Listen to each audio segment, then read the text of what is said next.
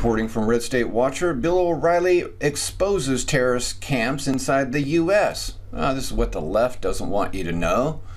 This is what the Clinton crime syndicate doesn't want you to know, George Soros and all them.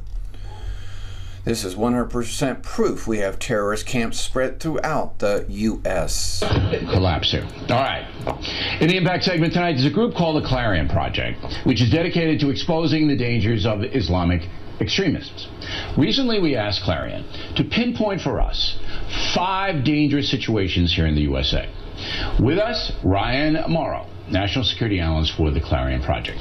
So you have many, many more than this, but we picked the top 5 that I think will be of interest.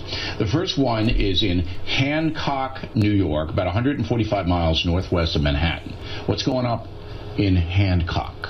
There's actually a place there called Islamburg. They have a sign that says, "Welcome to Islamburg." It's about a 60-70 acre large compound, and it's the headquarters for a group called Muslims of the Americas that follows a radical cleric in Pakistan. The videotape that's on the screen is something that was given to me by law enforcement, showing them engaging in. And let me just remind you that the Obama regime has shut down all investigations and made it totally legal for all these terrorist camps to continue Guerrilla warfare training at that Islamburg compound. Okay, so Islamburg, upstate New York, they have weapons. It's private property. Right. All right, they're training on the property. Can the authorities do anything about it?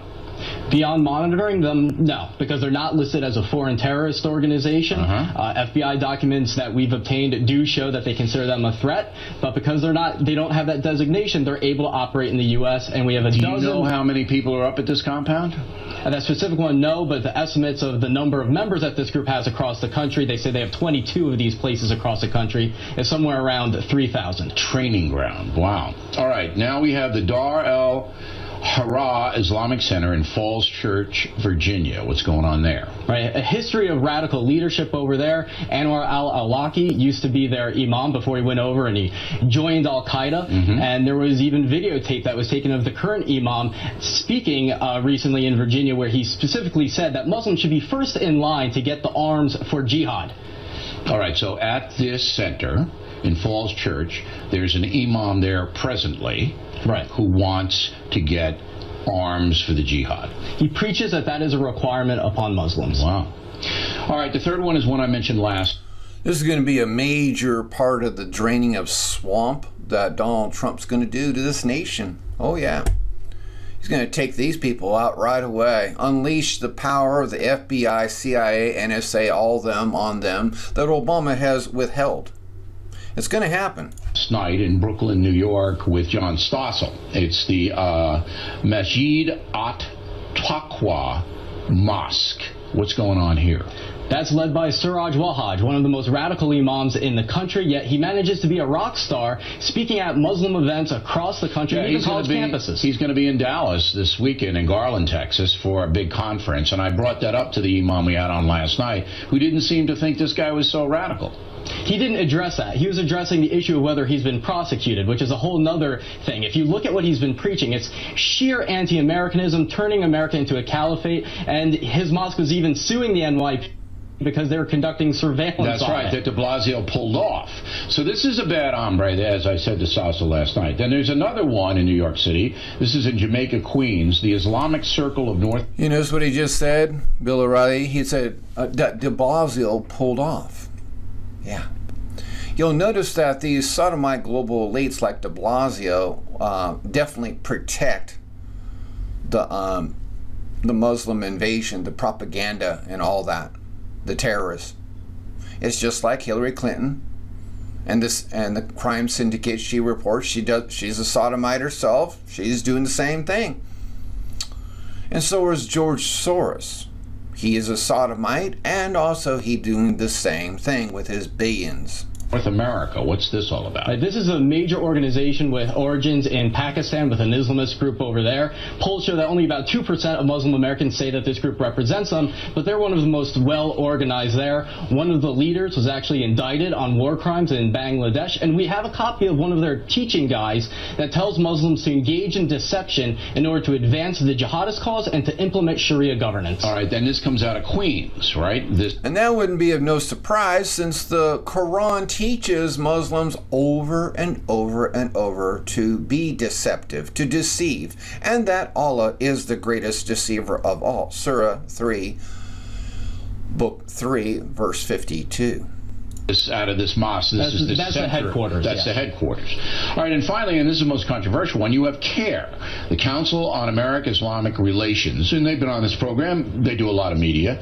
And what are you saying, that they're a dangerous group? Yes, they are basically a political influence operation of the Muslim Brotherhood, according to the Justice Department, not according to me. They specifically listed CARE as an entity of the U.S. Muslim Brotherhood, specifically its Palestine committee that was secretly set up to advance the Hamas agenda. And the FBI... Palestine, Muslim Brotherhood, same difference, okay? All the terrorist organizations, there's like 100 of them across the world. No, it's not just a couple, or 5 or 10. It's about 100, okay? And they're all the same. And it's all part of Obama's regime of an Arab Spring that he started 8 years ago. I wiretapped their leaders in 1993, talking about setting up CARE so they could influence the media in their direction. Well, and that's what they do. They come out and they say, look, we're moderates and we just want to give you our point of view. But you say that they're directly tied into terrorist groups? Into the Muslim Brotherhood, yes. Which is a terrorist group. Right, and Hamas is the way of life of Islam is to have moderates, pretending moderates, to influence the public wherever they go, every nation, to make them think that they are peaceful. That's what you hear constantly. But what you don't hear and don't see is what this man is showing you, how they are preparing for jihad with all these terrorist camps. Palestinian wing of the Muslim Brotherhood. Okay. Now, final question is, this is pretty frightening stuff, but you would assume the FBI knows about all of this, if you know about it, and the Justice Department is surveilling them and have them under control. And in a free and open society, this is the rest of them that we didn't talk about. This is the map that has, all of these have radical Muslim mosques or operations in all of those towns. And it's amazing. Look at them. Sacramento, outside of L.A., Pittsburgh, Chicago, on and on. So my question is, should Americans be concerned, or is this under control? It can't be under control just through monitoring them. And again, when it comes back to the issue of the ideology, which President Obama refuses to recognize, yes, that's the problem here. It's not just about the person that's setting off the bomb. It's about the overall ideology that combines mosque and state, that justifies jihad anywhere, and we need Muslim leaders to step up and fight against those interpretations. The most positive news I've seen is the poll that showed that these organizations have so little support among Muslim Americans. Right. All right. Very. I have a question. Bill, what would happen if the Christians and all their churches went into their own parks or whatever, you know, like they're doing, and had bought a bunch of weapons, didn't let anyone in there, and were marching around and practicing warfare in our camps? What would happen to the Christians? Come on, let's wake up. It's right there in your face. Anyway, that's going to be all for this report from Bill O'Reilly. I thank you for bringing this man on your show, but at the same time, you seem to be in the fog. Thank you for listening, and God bless.